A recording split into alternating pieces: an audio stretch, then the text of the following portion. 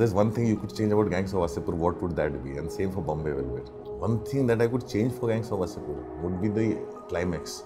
Visual effects, which I still cringe when I watch it, because when the film went to Cannes, it seemed like it was half done, and I still had hope because the film was not releasing, and we could correct that. We just got conned by this visual effects artist who delivered it 2 days before the release, and every time I see that sequence when Ramadhi Singh gets shot and the blood flows out like it's somebody's opened a tap, it's just so badly done, and I cringe. That's one thing that I would definitely want to change. One day maybe I'll get to do it. For Bombay Velvet, what I would like to do is just go back to my original cut, and I still have all the files of Bombay Velvet, and I hope one day I'll have enough money to get that out. That's something that I would like to do.